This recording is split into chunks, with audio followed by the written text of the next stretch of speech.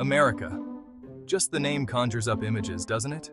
Baseball, apple pie, oversized foam fingers, and maybe a touch of bewildered head scratching. Let's be honest, America, you're a bit of a walking, talking paradox. You're the land of opportunity and crippling student debt. You gave us Hollywood and reality TV. You're a nation built on freedom and a fervent love for regulations about what you can and can't do with a garden gnome. But hey, that's what makes you interesting. You're a glorious, messy, confusing experiment in democracy and deep-fried everything, and we wouldn't have you any other way. So buckle up, folks, as we take a deep dive into the funny, the dark, and the downright bizarre side of America. Let's start with the obvious, shall we? Americans love food, like really love food. And not just any food, food that's been battered, deep-fried, and served with a side of, well, more deep-fried things. We're talking deep-fried butter, deep-fried Oreos, deep-fried. You get the picture. Is it healthy? Debatable. Is it delicious? Probably. Is it excessive? Oh, absolutely. But hey, moderation is for communists, right? At least, that's what someone in line for a heart attack-inducing burger probably told themselves. In America, more is always more, especially when it comes to calories. Speaking of excess, let's talk about American television. It's a landscape filled with endless possibilities, where the boundaries of creativity and absurdity are constantly being pushed, specifically the bizarre and often terrifying world of reality TV. This genre has taken the concept of entertainment to new, often bewildering heights.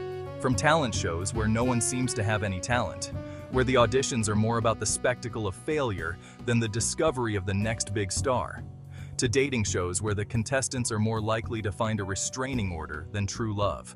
Where drama and conflict are the main attractions, American reality TV is a genre unto itself.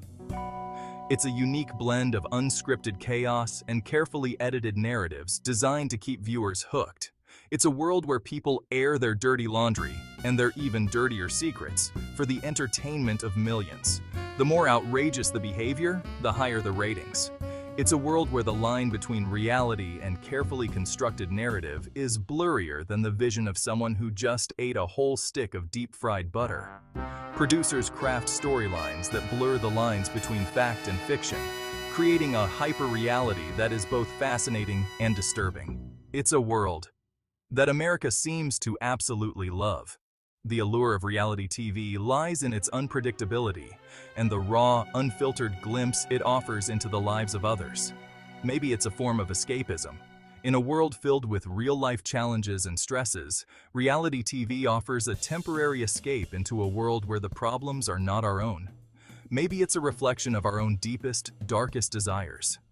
These shows often tap into the voyeuristic tendencies we all have, allowing us to explore the extremes of human behavior from the safety of our living rooms. Or maybe we just like watching people make fools of themselves. There's a certain satisfaction in seeing others navigate the pitfalls and absurdities of life, often making the same mistakes we fear making ourselves. Whatever the reason, American reality TV is a guilty pleasure that we just can't seem to quit. It's a phenomenon that continues to evolve, reflecting and shaping the culture in ways that are both profound and perplexing. Whether we love it or hate it, reality TV is here to stay, a mirror held up to the quirks and contradictions of American life. Section 4. From Founding Fathers to Founding Fast Food Chains. America loves its history.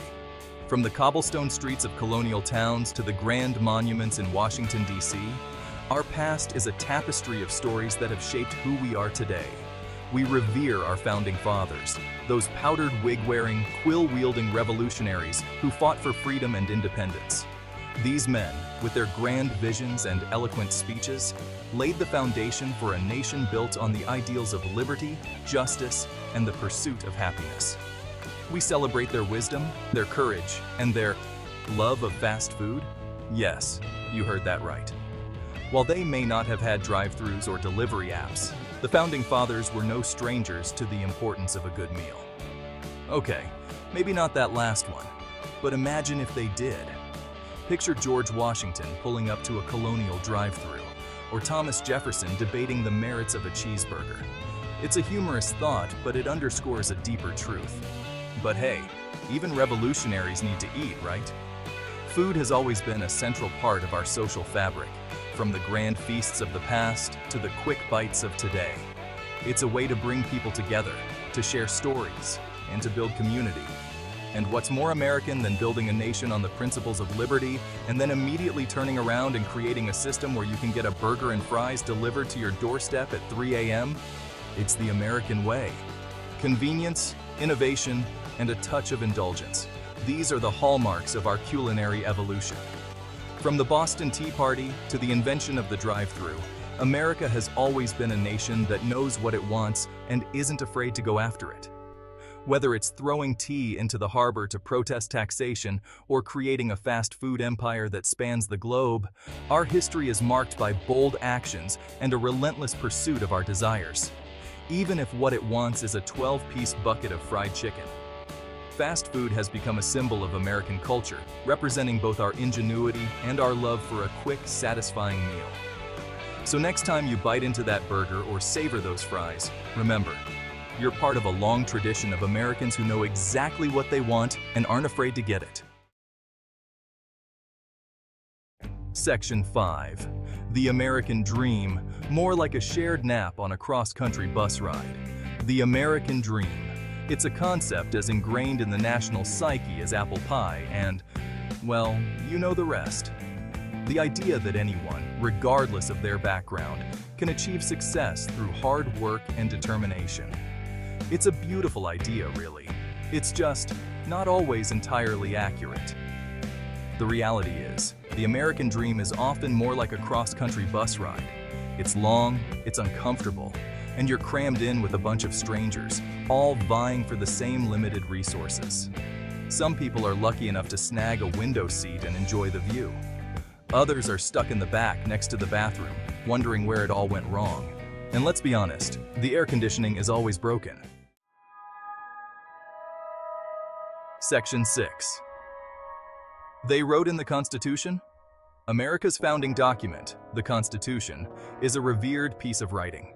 It's filled with lofty ideals, eloquent language, and some really weird stuff. Seriously, have you actually read this thing? It's like a treasure trove of brilliant ideas mixed with some head-scratching oddities. It's like it was written by a group of geniuses who also happen to be really into conspiracy theories and obscure legal loopholes. Imagine a room full of the brightest minds of the 18th century, all trying to outdo each other with their knowledge and wit.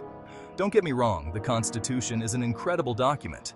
It has stood the test of time and has been the foundation of American democracy for over 2 centuries. It's just that some parts of it are, let's just say, open to interpretation. And by open to interpretation, I mean could be used to justify pretty much anything if you squint at it hard enough. Take, for example, the necessary and proper clause. What does necessary and proper even mean? It's like a blank check for the government to do whatever it wants, which, let's be honest, is probably why it's still relevant today. Everyone from politicians to activists can find something in the Constitution to support their cause.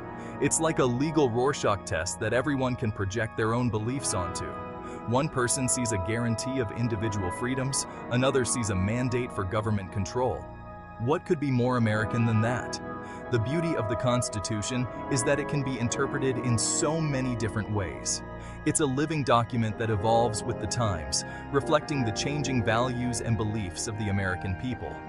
So the next time you hear someone quoting the Constitution, remember that they're just one of many voices in a long and ongoing conversation. And that's what makes the Constitution so special. It's not just a set of rules, it's a reflection of who we are as a nation that values freedom, debate, and the pursuit of a more perfect union. And that, my friends, is something worth celebrating.